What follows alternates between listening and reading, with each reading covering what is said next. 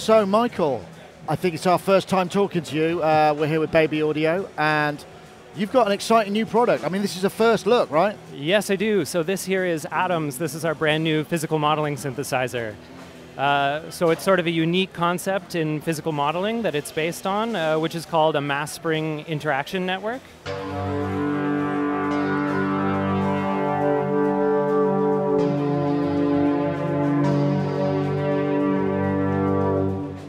Oh, so that's very rich sounding. Yeah, it's sort of a unique approach where we basically have a complex underlying model, which is distilled down into these 6 really simple parameters. And there's a lot you can do kind of just with those parameters, but there's also a great internal automation system. So this is for essentially getting everything that Atoms does into motion. So you have a number of options for automating the behavior of like these knobs here. And that's what really contributes to this sort of evolving organic texture that it has. Each of those controls, they actually correspond to a different type of behavior inside of the model. So when you see the visualizer, right, you can see the sort of quiver and the movement about those. Yeah, so it's actually giving you a kind of visual feedback on the physical processes that are going on underneath. So it's really fun as you're experimenting. So I heard the word spring in the technology, and I'm thinking, I seem to remember something ages ago that was spring-based audio. Is it based on that stuff, or what's the? Yeah, so it's just a unique implementation of physical modeling where the actual system underneath it is it's like a network of masses and springs. So each mass has sort of an inertia associated with it and a weight associated with it, and the springs connect them. And when the system vibrates, it's excited by like a virtual bow. So there's a bowing action that excites the model, and that produces the sound. So most physical models have sort of pluck and bow and sort of twang, specific types of excitement. Do we get different kind of excitement, or is it all bow stuff?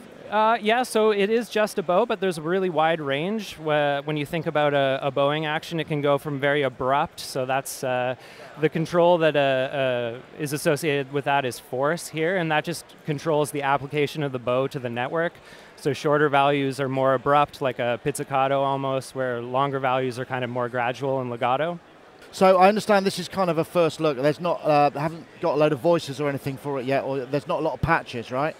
So we do have quite a few presets that are in the works right now. So a lot of great sound designers that we've partnered with, and frankly, I'm pretty excited by the stuff that I've heard coming back. It can really do a huge range of stuff, kind of going from that natural sort of spring-like textures all the way into sci-fi, cinematic, atmospheric stuff. So would the sound designers be working with this interface, or do they have a different way of kind of doing sounds? So they're just working with what you see right there, and once you get into it, it is deep. We want it to be simple on its face and fun for everyone to experiment with, but with a lot of depth once you come to know it and explore it. So what kind of voice count can you get out of it? Is it CPU efficient? I mean, how's it? It's sort of limited by your system. So physical modeling, you know, it is a little bit more intensive, but we think that's a good sign where, you know, we want to do something that's really advanced with the CPU resources that are available today.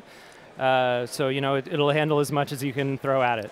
Okay, and are there effects and stuff on board, or is it all, yeah, how does that work? Yeah, so we have a built-in drive, which is an interesting saturation function, as well as a traditional low-pass filter, which helps for sound design.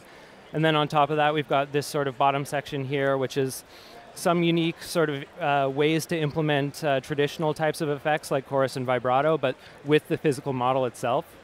Oh, right, okay, so you get, so I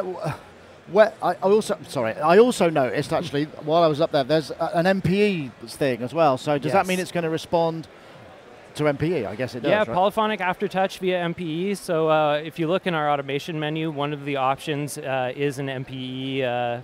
I don't think we have it on that one, but we do have an MPE option for the automation section, which essentially allows you to map that perky automation pressure to any of the parameters to modulate with. So this is very different. I mean, I think was your last instrument the it's like a 101 type of based.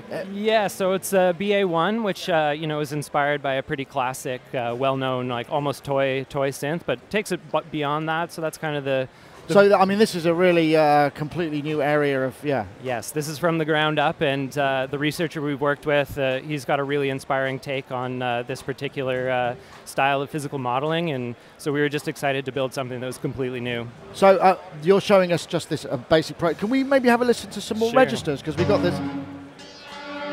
So there you can kind of hear some of the stringiness.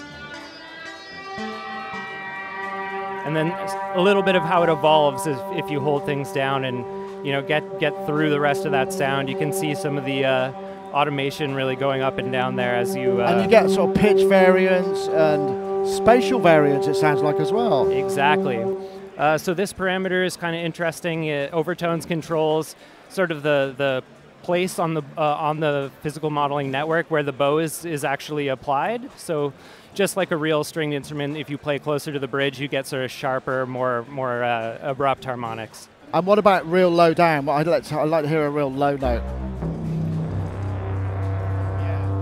So it will get really fat and really punchy, and it's great because you see the display just going absolutely wild, and that's just kind of showing you how that behavior is producing those tones. So when are we going to be able to hear some more presets and more sounds? Is it release imminent?